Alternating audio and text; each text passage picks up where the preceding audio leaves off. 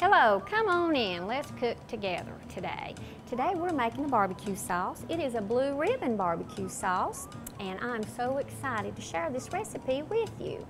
Now we're going to start with just basic ingredients, and these are great quality ingredients. So just remember when you're making sauces to always use the best quality ingredients that you can get. We're going to start with 3 cups of ketchup, and I'm going to put it in this pan. We're also going to talk about our barbecue season, that it's nice weather and everybody's barbecuing or tailgating. So, now's the time to get these great recipes. We're going to start then with 1 cup of honey. And I use a great honey, one that's the bees have not been fed. There's a difference. If they have been fed, which means with sugar, your honey will turn to sugar. So there's another little cooking tip. We're going to start with 1 cup of molasses. The original recipe did call for 2 cups of molasses, but I prefer to use some honey to sort of cut back on the bitterness with your molasses, and it gives it a little bit lighter texture. Okay, so we have that in there. Then we're going to start with 3 tablespoons of chili powder. We're going to start with 2 tablespoons of garlic, 2 tablespoons of black pepper.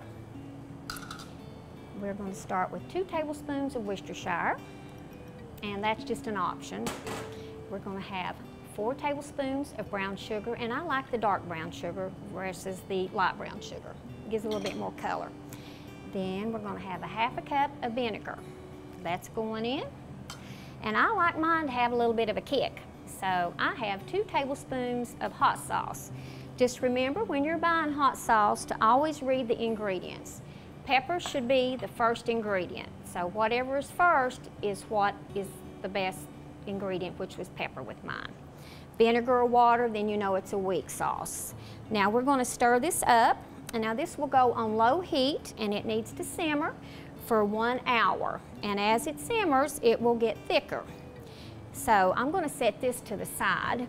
And I already have a pan prepared because it's taken an hour for it to simmer.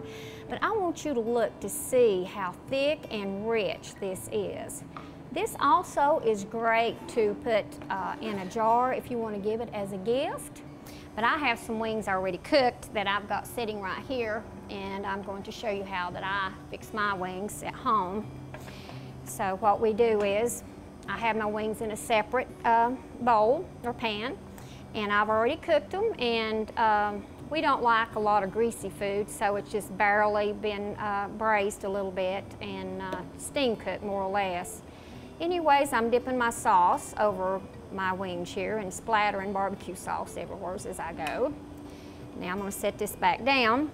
You can also use this on wings. You can use it on your little smokies. I love smokies. Everybody loves smokies. Their favorite at any party.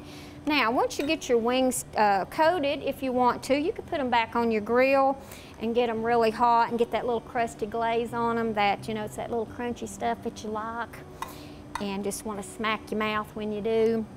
And I want you to come visit me also on Facebook, but just remember, it's about the sauce. It's about the sauce. Now, I'm going to place these there. And don't those things look yummy, yummy, yummy? I do want you to send me some little messages on my Facebook and come see our new extension that we have. To me, I'm really proud as punch about it. It is gorgeous. And you know what? I think I'm going to have me one of these wings before that train comes to get me, because the next thing I know, I'll be hearing the whistle blow out there, and I'm going to have to run and catch that train. So I have 1 wing left, and I'm going to eat it. So I hope that you enjoy my recipe and come see me. And I'm taking a big old bite so my mouth will be full. Yummy, yummy. Bye.